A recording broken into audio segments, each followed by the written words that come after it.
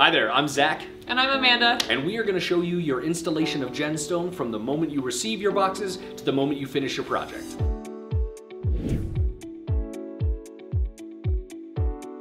Alright, so we've got our boxes in here. The first thing that we recommend doing is inventorying all your boxes and making sure that you received everything that you ordered and that nothing was missed. Another reason we recommend inventorying right away is to make sure that nothing was broken in shipment. Doesn't happen often, but if so, let us know and we'll get replacements out to you right away. We also recommend you let your panels acclimate for 48 hours, preferably of days with consecutive temperature.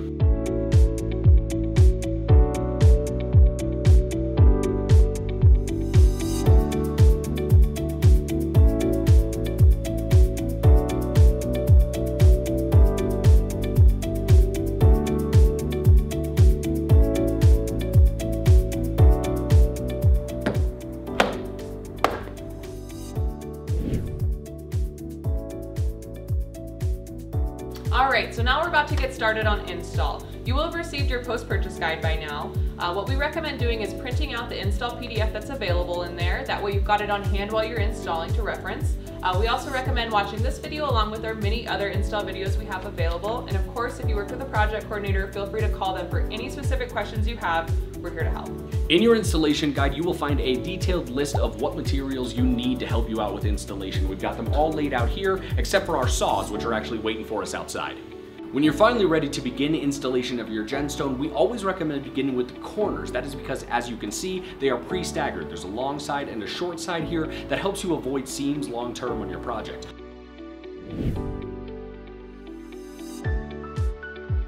Essentially what I've done so far is begun to dry fit the panels. The reason for that being, our panels will come with different numbers in the corner here. You see the number 1. We've got 4 different molding patterns with 2 from our inside and outside corners. That is going to help you kind of delineate what looks good together and what doesn't look good together. For example, a 4 next to a 4, they'll be painted differently, but they'll be from the same mold. So you might want to switch it up. Put a 1 with a 3, really sit down with the project, plan it out, and decide what looks really nice.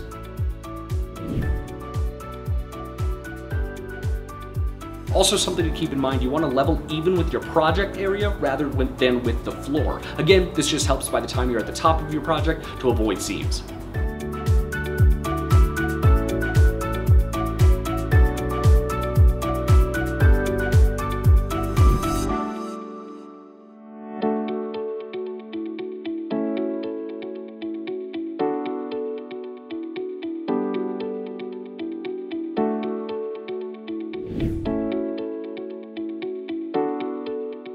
Next up, we're going to adhere our trim. The reason for that being, on most projects, you're going to have an existing trim or an end wall that you're going to be butting up to. As you can see, we do not have that, so we just want to frame out and know how much we need to cut our panels to fill in between this trim and our corners over here.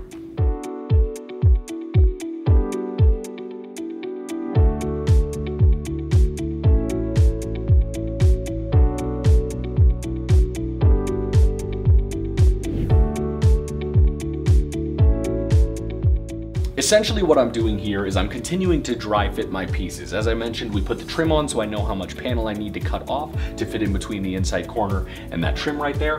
I've got it marked where I need to make my cut, and let's head outside to the saws and make that happen.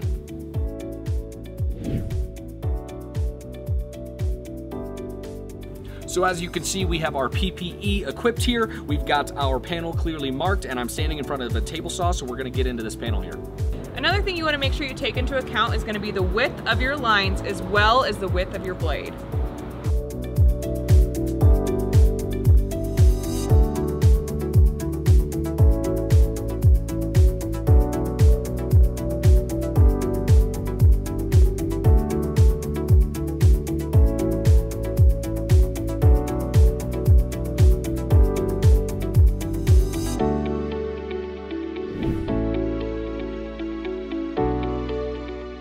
When you begin installing your full panels, you're going to want to make sure you're driving a screw into your substrate about every 8 inches along the shiplap here. Let's see how it's done.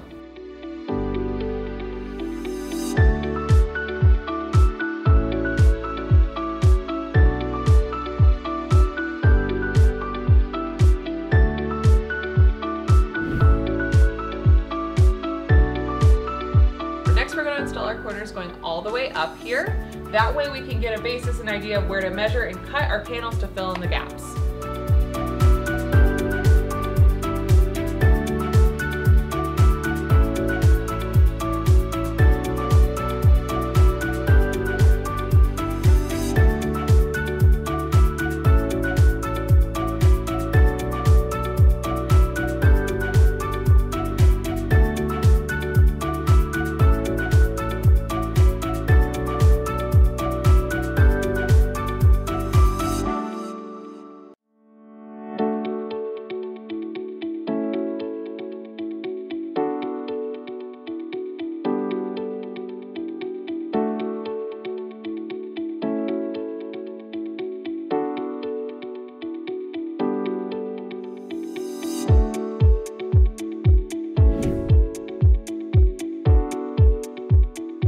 So something that we did in between these inside corners that we're gonna highlight now as we start to install our panels is we're gonna run a bead of caulk in between on the shiplap here, basically along this whole line.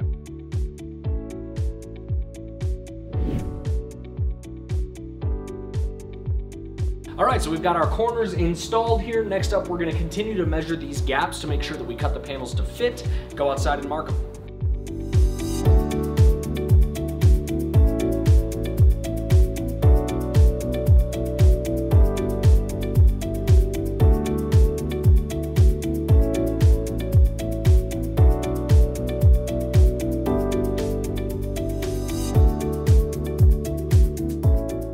So as you can see, I have removed the trim here. That's just really so I can slide these panels in a little bit easier. Either way, you're gonna get the same effect.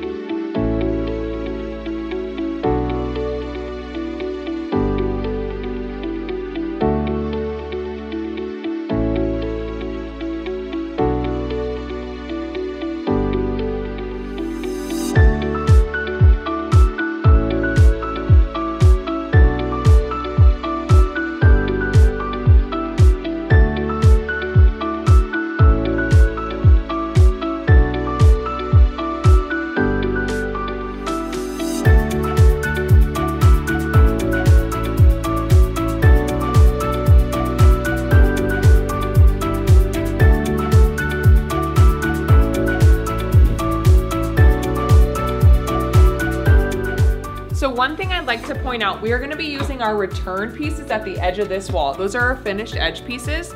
They come in the standard size of a 12 by 12. One thing that you wanna make sure to do, since these are not pre-staggered, is you're gonna wanna stagger every other row. So in this instance, we're gonna cut off, stack here, there's the 12 inches. We're gonna cut off about 3 or 4 inches here. That way they're staggered.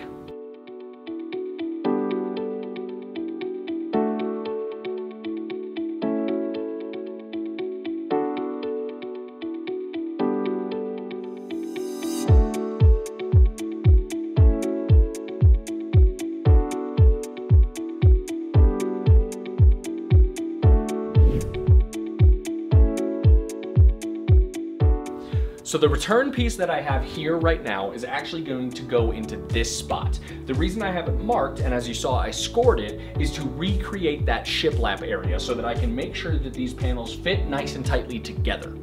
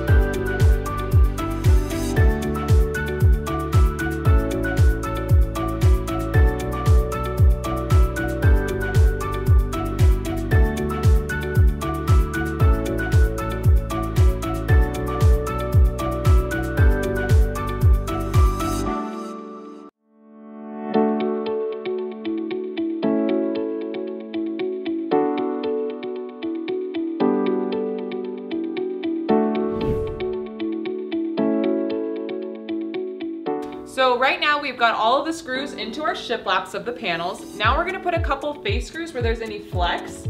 What you wanna try to do with the face screw is really hide it underneath a rock. So for this one, for example, we're gonna plan to put our first face screw, we're gonna tuck it up and right in there, and then we'll fill it in with the color match caulking, which we'll show you later.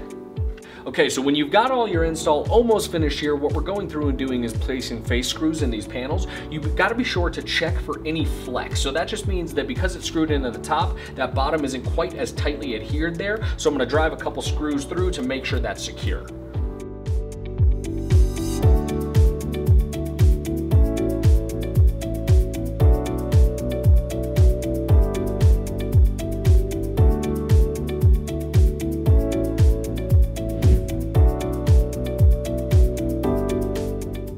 All we have left at this point is the ledger and the trim. So I've already made a couple cuts just to practice, but here I go cutting the trim and ledger down to size.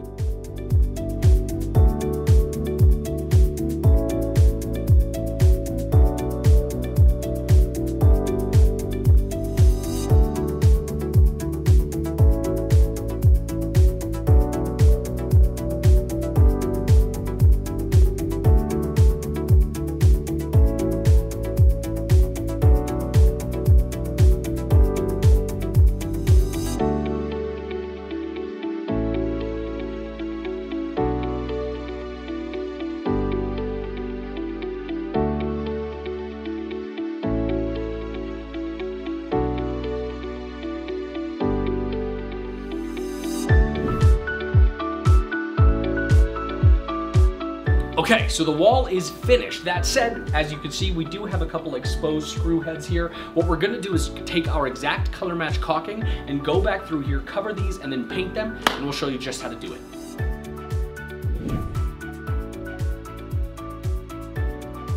Final step of our interior wall here, I'm gonna show you how to do your touch-up kit, which is essentially the paint that comes along with your order as well as the exact color match caulking. So as you can see, I've chosen the ledger color to go ahead and just show you what I'm doing here. But you're gonna pour that into this bowl, I'm gonna mix up the caulk, and then we're gonna go in and touch it up. So the exact color match caulking does come with the syringe. You wanna get it up to about 30 milliliters on that fill mark.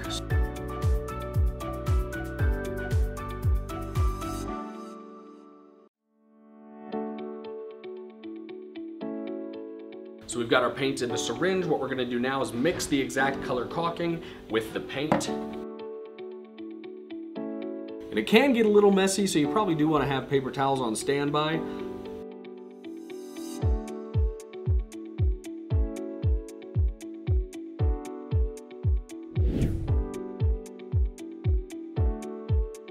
After you add that paint, you want to give it a good shake for about a minute, maybe a minute and a half, really to make sure that the paint spreads throughout the caulk here and tints the whole thing.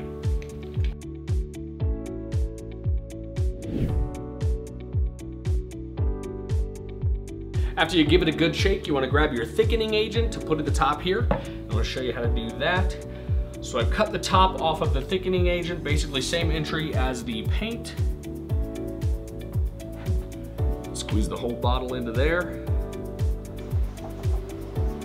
And you're gonna give it a good shake for another minute, minute and a half. And you're actually gonna let it sit for about a half an hour so it can thicken up.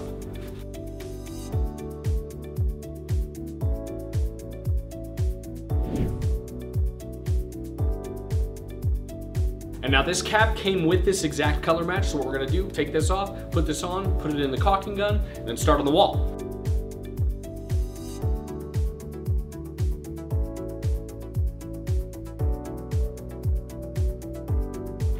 And as you can see, it comes out a little bit lighter, but it will dry to match.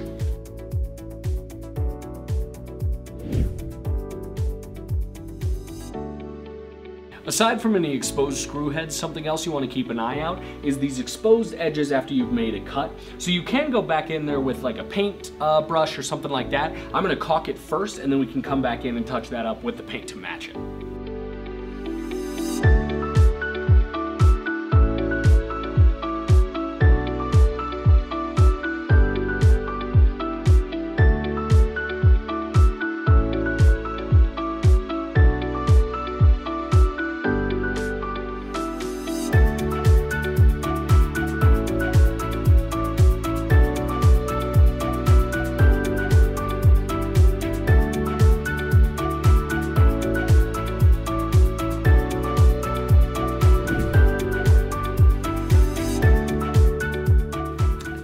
much for watching. If you have any specific or additional install questions, feel free to give us a call at the number below. Also, if you're looking to get a project started but have questions like how much GenStone do I need, or even ideas about your project, please do give us a call. These project coordinators will be happy to help you out.